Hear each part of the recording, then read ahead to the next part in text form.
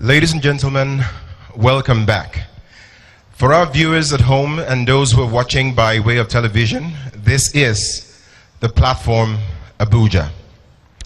And our next speaker is someone who I believe at this point I should say you should put your seatbelts on, because we have a very, very interesting speaker who's about to take on the podium.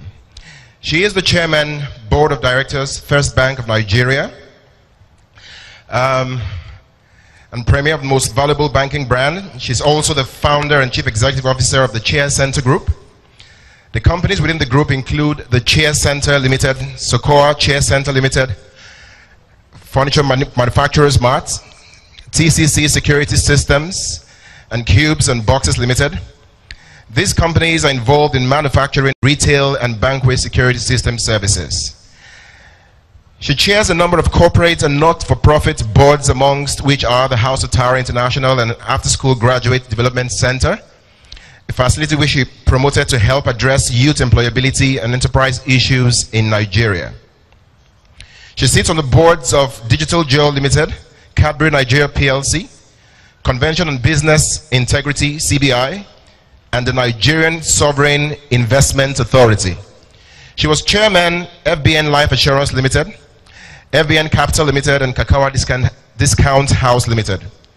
With high interest in social issues, including women, she's a co-founder and past chairperson of Women in Business, Management and Public Service, the WIMBIS, an ordained pastor and founder of the Christian Missionary Fund. Through this faith-based organization, works with hundreds of missionaries spread across Nigeria to change lives with the provision of medical education and other supplies. She's a multiple award-winning entrepreneur and the first Nigerian recipient of the prestigious International Women Entrepreneurial Challenge Award as a nominee of the U.S. Department of State in 2008. She's married to Ibukun Awosika, and they are blessed with 3 wonderful sons. Ladies and gentlemen, not new to the platform, please join me and welcome Mrs. Ibukun Awosika. Please give her a resounding round of applause.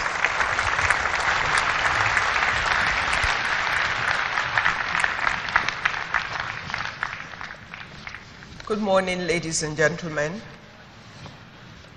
A big thank you to Pastor Kwaju, his beautiful wife Toyin, and the whole of the Covenant Church family, and to every Nigerian who ceaselessly is consumed with Project Nigeria. I feel like all I have to do is just continue from where Obi stopped, because really Nigeria is work in progress, and our issues and our discourse never end, at least not for a while. My assignment here this morning is on entrepreneurship, small and medium scale businesses as the vehicle for economic growth. Her last submission is simply that when you look at everything else that hasn't worked, we need to come back to our people. And when you understand anything about Nigerians, studied by different international organizations and a lot of conclusions concerning Nigeria, one thing is clear. Everybody agrees that we have a natural abundance of entrepreneurial energy. And when we're talking about small and medium scale businesses, our people for generations, for decades, and for years that you cannot count, have been engaged in enterprise at every type of level as a means of interaction in our community and a way of economic activity for our people to survive. So this is a terrain that the illiterate, the semi-illiterate, the educated, and the super-educated has been involved in one way or the other. Now, when you have the kind of population that we have, and you have an agreement that there is a natural nerve for a child to gather something together and pretend to be doing business as child play, then you know that in an environment where you need to create value, aggregating that natural talent by facilitating an environment that allows true expression that creates value for our country can only be good for us at whatever level. Because at the end of the day, every simple economic activity, from the tiniest to the largest, has a value that sinks into the national economy.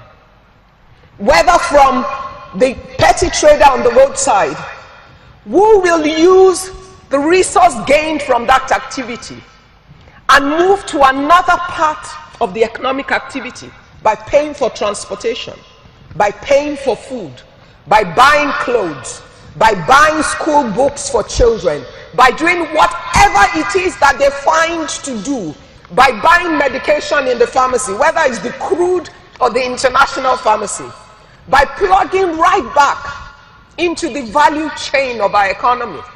Every single one of us has a chance and a possibility to create value for the overall economy of our country as is defined.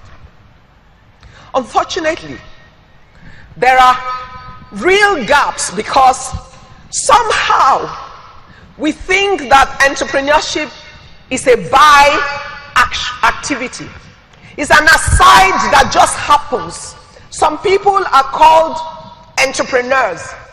Some people are traders, or they're doing business one way or the other.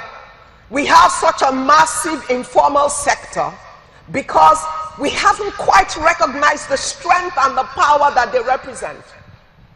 And we continue to act like they will sort themselves out without any deliberate, holistic decision as to how to tie the ends of the activities together in order to gather the value for the nation.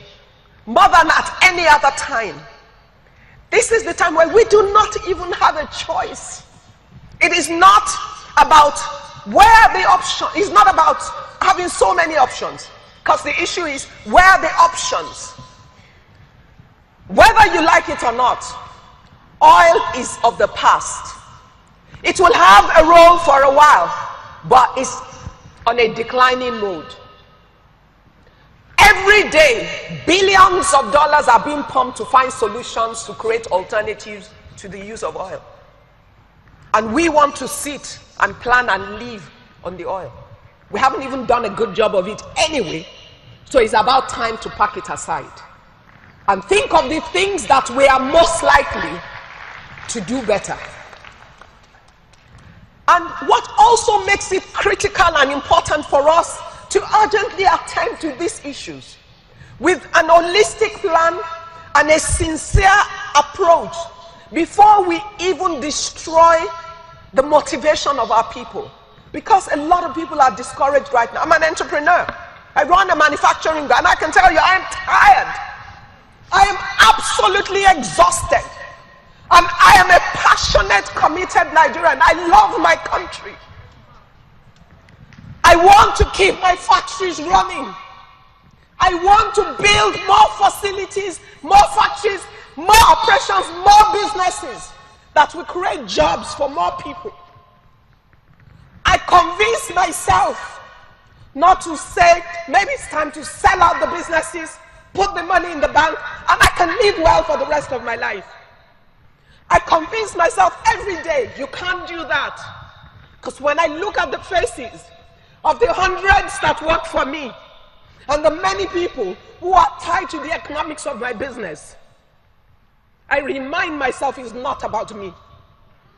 And for that reason, you continue with the pain of what can be made easy. You ask yourself every time, does it have to be so hard to do the right thing or to try to create value in your country? Listen, reality tells us right now Any nation that you know in the world has got critical employment issues. Every single nation. And countries are throwing everything that they have at solving the problem. We have a population that is even more dangerous because we have such a large youthful population. When you have a lot of young dynamic minds who are craving to do something to create value, those that you have promised hope, you have given them hopes for the future of things they can be once they can just get through the almighty educational system. And then they come to the end of a chain and there's only a wall in front of them. There are no doors or windows on that wall. What grammar or English or Yoruba or Hausa do you want to speak to those kind of people?